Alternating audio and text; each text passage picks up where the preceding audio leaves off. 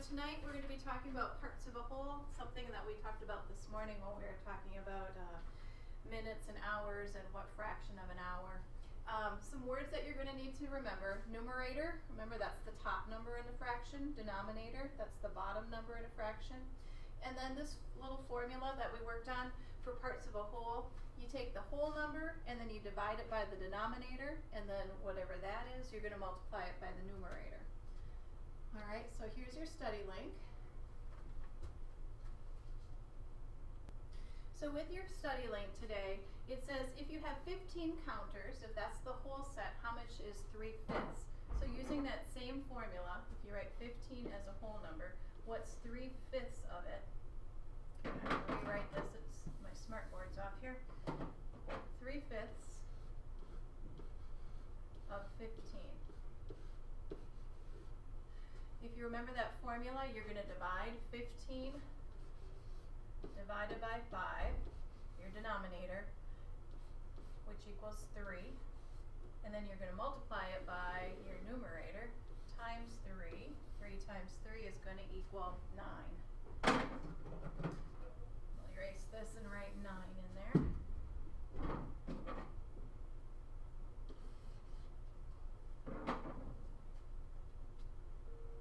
And then next we've got 7/9 of 18.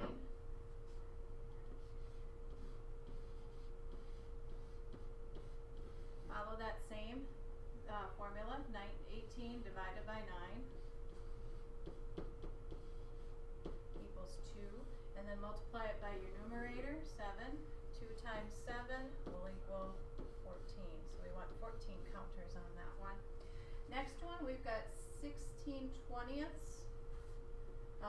If 20 counters is our whole, whoops, I didn't mean to cover it up. If 20 counters are our whole, what fraction of the set is 16?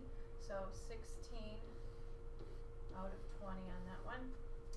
Our next one, if 50 counters are the whole, and you have 45, you have 45 out of a possible 50. If 35 counters are half, what would be the whole? So we need to do 35 times 2. If you know that one, you'll find out it's 70. If not, you can always use a little side multiplication here. And you'll find out it is 70.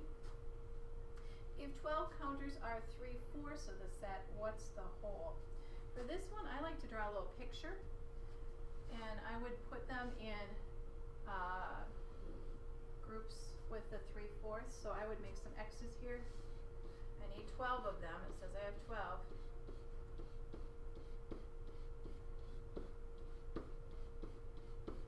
Okay, I've got my 12 X's. I've got them in 3 rows, and this is 3/4. So if I needed another row of them to make it a whole, then I could count them all up and I would find out that I have 16. Gerald and Michelle went on a 24-mile bike ride. By lunchtime, they had ridden 5/6 of it. So we need to figure out 5/6 of 24. This first part should be kind of review because we've talked about it. So 24 divided by 6. Did I say 5/6? Or is it 5/8? Oops, I wrote that down wrong. Something didn't sound right there. Although 24 and 6 go well together, we need to make sure we've got it right. 5/8 of 24. 24 divided by 8 will equal 3 times 5 will equal 15. But now we have to look back at what we were talking about. So by lunchtime, they had ridden 15. But the total was 24. So if the total was 24, subtract the 15 that they've already ridden, and you'll find out that they have 9 left to go. And I believe that was the question, was how many miles do they have left? So they have 9 left to go.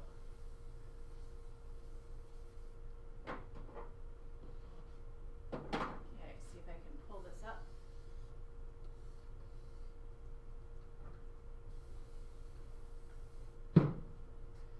Alright. went to lunch. When the bill came, Jen discovered that she only had $8. Luckily, Heather had enough money to pay for the other part, or 3/5 of the bill. So we have to figure out, first off, how much Heather did pay, and then how much was the total bill. So if Heather paid 2/5, then Jen must have I said it wrong. If Heather paid 3/5, then that means Jen must have paid 2/5. So if 2/5 is 8,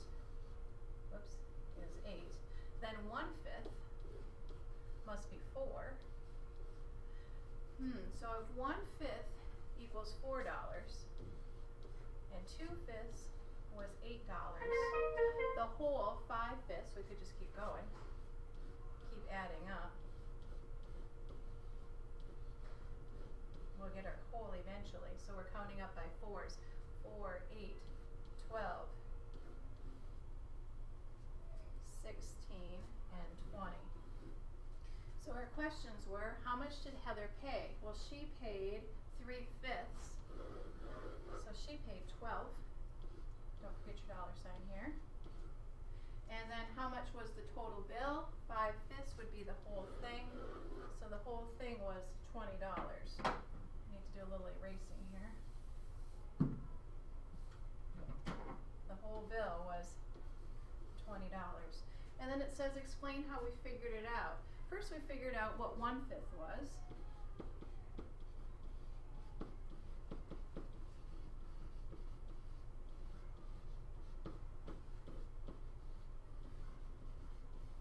And after we did that, then we could find out, and then figure out 1/5, and then